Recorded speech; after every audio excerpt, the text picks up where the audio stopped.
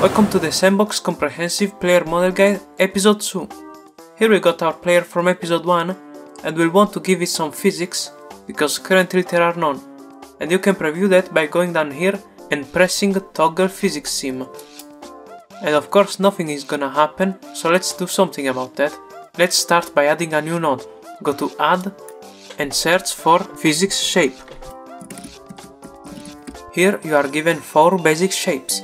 Let's go for the capsule, since it's a popular shape. You are now prompted to parent a shape to a bone. For now, let's select None. A small capsule pointing forward has appeared on the ground. Before we start the simulation, we need to make the capsule represent our model's shape better. First off, it needs to be standing upright. As you can see from the node editor, a capsule is made of 2 points and a radius. The default settings place the first point at 0 and the second point at slightly forward. Let's change the x-axis to 0, the forward axis, and z to 70, the up axis. There we go. Now it got the height, but not the girth. We can change the radius to, let's say 10. Looks just about right, but now the top and bottom have changed. The points are the same, it's just that now they have a larger radius. We'll be here forever if we have to type out the numbers each time, so instead we'll use the viewport controls. Those little dots represent the points. You can move them around with left mouse. We'll use the little arrows, they allow you to slide the points along the middle. That's good. The circle in the middle controls the radius. I say we were fine before. Lastly, if you go back to the node editor, you can change the surface property. Currently it's at default, which gives it a calculated mass of 600 kilograms. What's default made of? You can manually set the mass using physics body markup, but let's not bother with that. Let's change the surface property to flesh instead. Now it's 20 kilograms. Oh well, it's better than before. I guess that's because it's hollow. It even says here the thickness is about 0.3 inches. A little under a centimeter if you remember the magic numbers. And now start the simulation. You can toss the models around with your mouse. Yeah, look at him go. Okay, delete the capsule. I'll show you a couple other ways. Add a new node and search for just physics this time. Here are 4 new options to choose. Physics hull file, physics hull from render, physics mesh file, and physics mesh from render. First off, what's the difference between a physics hull and a physics mesh? A hull only allows you to use convex shapes, while the mesh allows you to use concave shapes as well. That sounds swell. Let's go ahead and use physics mesh from render then. Again, select none. Wow, look at this! Pixel perfect physics. This is awesome. And now if we start the simulation, nothing happens. We can also see that it doesn't have any mass. This is because a physics mesh is only used for static objects. Think map geometry, rocks, houses, trees, good for performance and precise collision, but not so much for actually moving around. To keep it short, it's for performance. So instead, we are forced to use physics hull. If we delete the physics mesh from render and add a physics hull from render, wow, looks great. This is what we call a shrink-wrapped geometry. You transform a concave mesh into a convex hull. It's very underwhelming compared to what we had earlier. At least it works.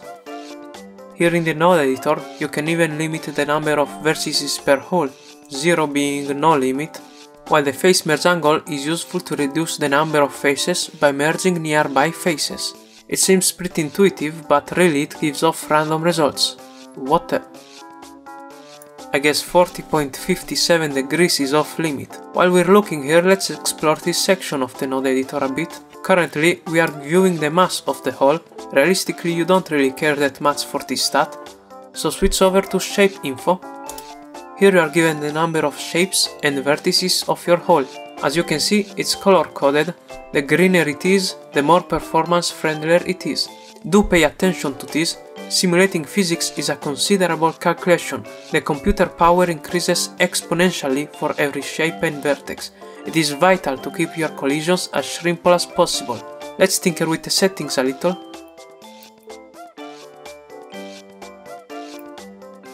Now the number is a nice shade of green.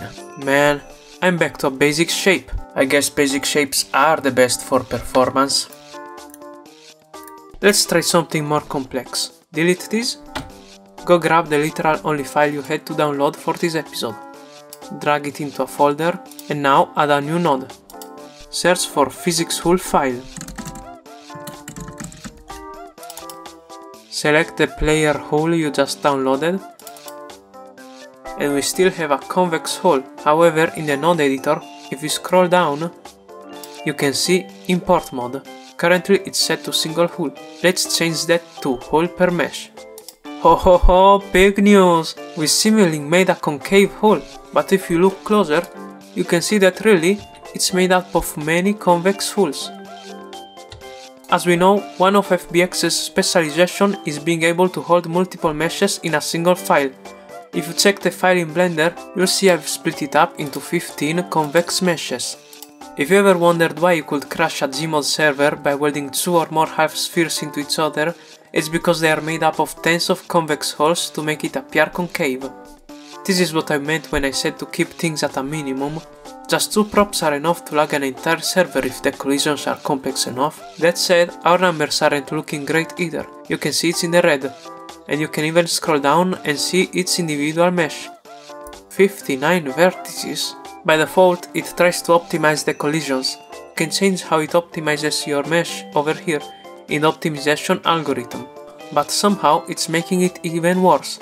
Currently it's set to quadric error metric. Since our model is already low poly, let's try exact hull.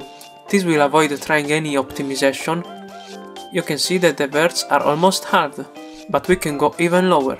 Select incremental vertex reduction. This is a pretty good option. And if we change the surface property back to flash and go to the mass info, wow, 85 kilograms. That does check out for the average Finnish man. Before starting the simulation, let's force the bind pose, so the pose matches the actual physics. Since we haven't actually bound it to any bones, let's try it now. Perfect. Although he is looking a little stiff, let's give this guy a little articulation.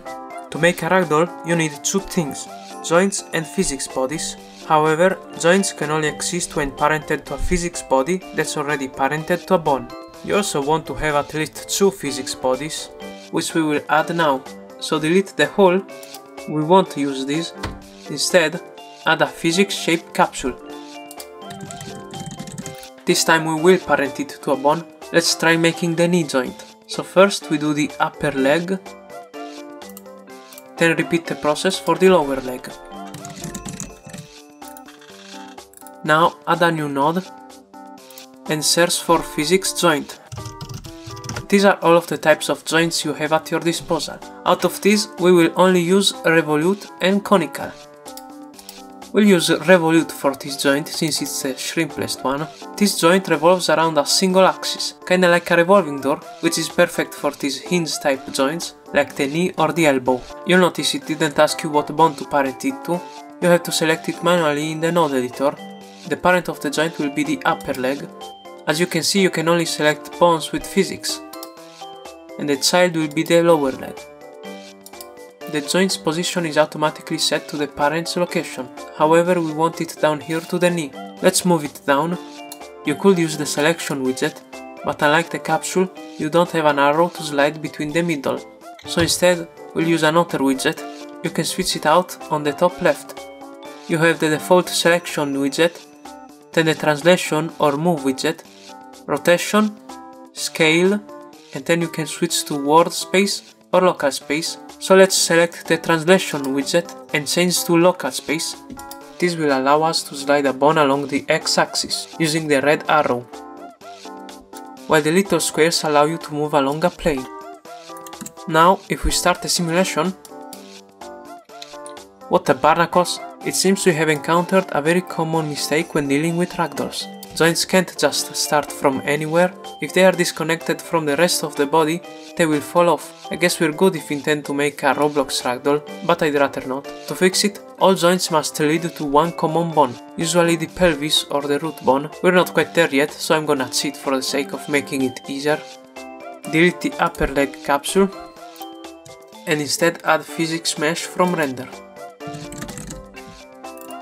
Parent that to the upper leg, and even though these two seem to be occupying the same space, a parent and a child will always ignore each other's collision.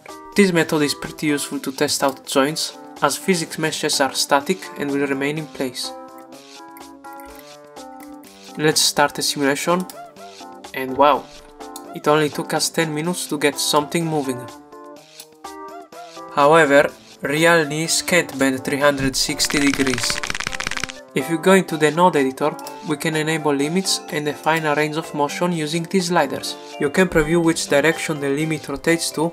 In this case, minimum angle rotates counterclockwise. Let's set it to -100 and the maximum to 15. And now it works correctly. Although in this case, the limits in the viewport don't match the actual limits, since the joint inherited the rotations of the upper leg, which differs from those of the lower leg. You can rotate the anchor angles to match the rotation of the lower leg. This is only a visual change that's not reflected anywhere, but it will allow you to preview the real limits in the viewport. So let's go ahead and change the anchor angles. PYR, where's XYZ? Don't worry, the interface hasn't switched to Cyrillic. When you're talking about rotations along an axis, we use pitch, yaw, and roll. These are called the Euler angles. To better demonstrate, look at the values while I rotate this axis. Pitch is kind of like a water pitcher, pouring water into a glass. Roll is kind of like the barrel roll from the famous Star Fox series. And yaw is like saying no, so rotating your head left to right. If we're equating it to an axis, pitch, yaw, and roll would be like Y, Z, and X. Right, let's see. If the forward axis is pointing to the next bone, and the up axis is pointing to the side, because I'm an idiot, and so is Valve, then yaw it is. Let's do 10. Alright, it's counterclockwise, so -10. Now it's rotated correctly. Now, I hear you screaming through the screen, please for the love of God don't tell me I have to repeat this for all of the bones. Well, don't worry, because yes, we have a wizard that can do all of this for us. Why did I not tell you in the beginning? I did say in the first 3 seconds that this was a comprehensive guide, however this is where I split the video since it's getting long enough. See you next episode for the quick and easy way to make ragdolls.